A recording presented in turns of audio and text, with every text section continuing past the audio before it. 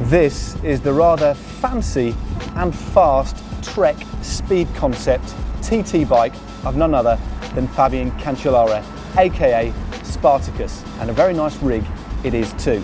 First thing you'll notice about this is primarily the custom paint job. White and red, the red a bit of a nod to his Swiss heritage, and of course the Thracian gladiator design that sort of adorns the frame throughout. So it really has some eye-popping appeal. Now let's look at the aerodynamics on this particular beast. Starting off at the back, Bontrager solid rear disc, whilst at the front is a deep section Aeolus 9. Now both of these wheels are shod with VeloFlex Criterium tyres. Drivetrain is Shimano Dura-Ace Di2, different than what he uses on his road bike. Now chain rings, this is a 56-44 combination, and we know Fabs does like to push a pretty big gear, although at quite a high cadence. Heading up to the Speed Concept aero bars, Cancellara does have quite a narrow position, as you can see here. Has got paddles for the gears on here, and also down here, just for that added bit of control. Seat pin wise is a bladed carbon Bontrager seat pin, topped off by a Prologio saddle.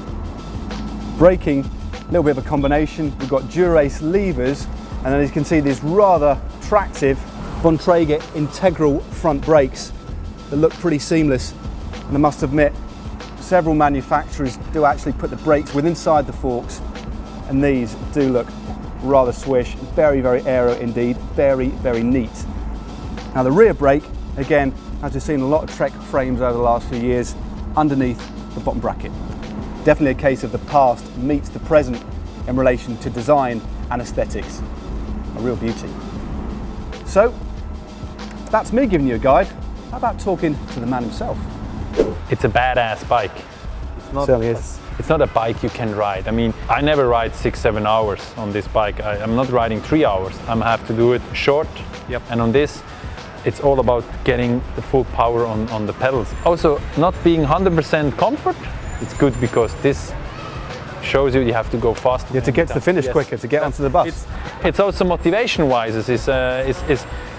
On the end, it's right. It's also nice. I mean, of course, I did also long trainings, but also to adapt actually the position. Yep. But to go fast, you have to go deep, and this is what it's all about as well. Now, interestingly, on here, you do have Shimano Di2 electric. So talk us through why you go for it on a TT bike, but not on your road bike.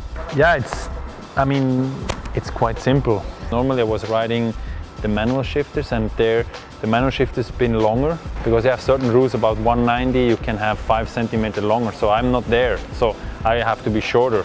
We saw that they measure also the whole bike differently with this setup than when you have mechanical shift. So you can actually come more further forward a little bit. It's not a lot, but it's enough. It's a margin. It's actually this what I needed.